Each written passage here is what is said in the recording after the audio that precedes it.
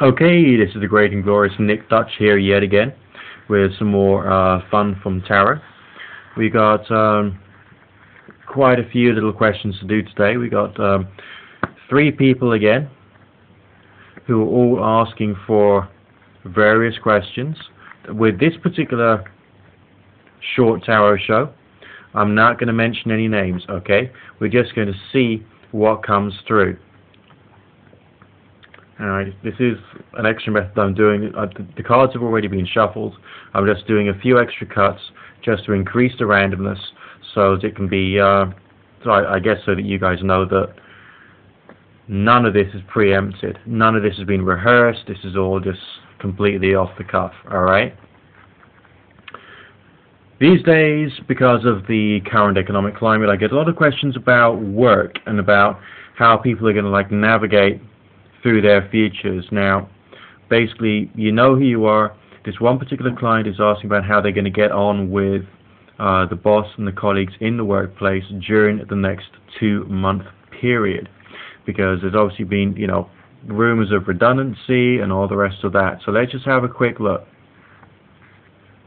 We'll do a simple 4-card spread, so roughly speaking in time frame, that'll be 2 cards for each time period.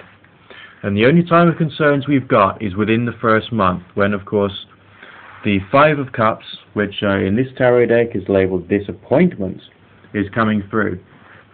Now, disappointment doesn't necessarily refer to actually receiving a disappointment, alright? Because we've got the Strength card reversed, because we got the 9 of Swords reversed next to it, that demonstrates to me that in this particular case, fear is your worst enemy, your own fear. So the kind of things you need to think about during the next 4-week period roughly is how you're presenting yourself, so you're not demonstrating that you are basically afraid, because this feeling of disappointment has to be overcome. It's almost like if you believe that you're going to trip up and fall over, then it's more likely that's going to happen. Alright, I'm not saying that purely self-belief will overcome any difficulties, but you need to apply your wisdom there, okay?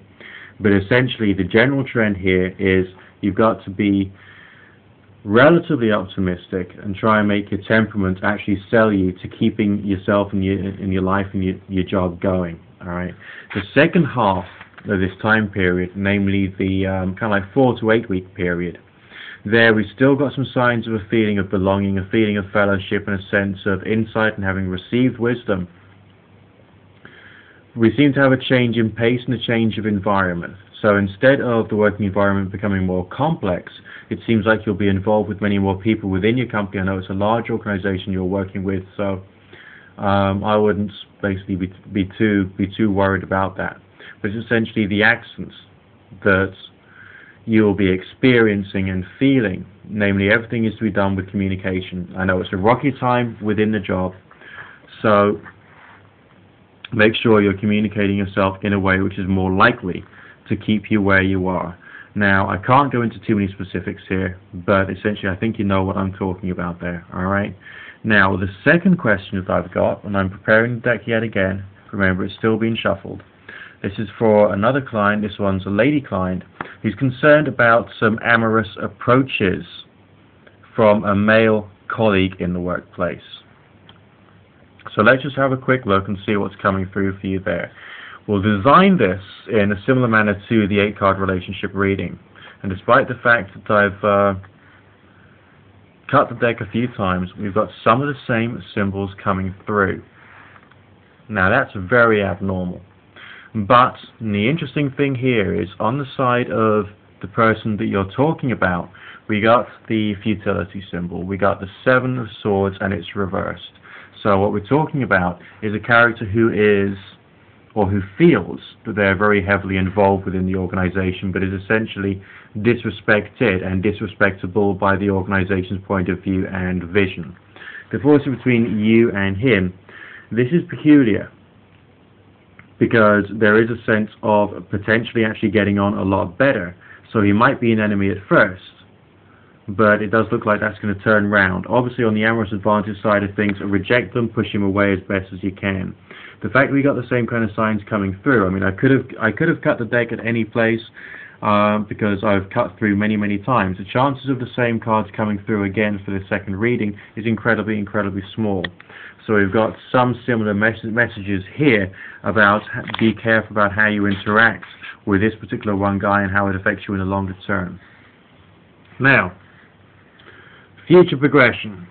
Long-term future progression is out of isolation. Now, you mentioned in your email to me that you essentially wanted to go it alone for the moment. Okay, that's great. Long-term, that's going to happen for you. But as the signs within the short and medium term are those of creating some kind of feeling of equilibrium, balance, and understanding in the short term, you can't brush this person away completely because of the work dynamics. But the mid-term future is that of this person taking a much better attitude towards you. So it won't be amorous advances anymore. It'll be done in the sense of wisdom, in the sense of good spirit.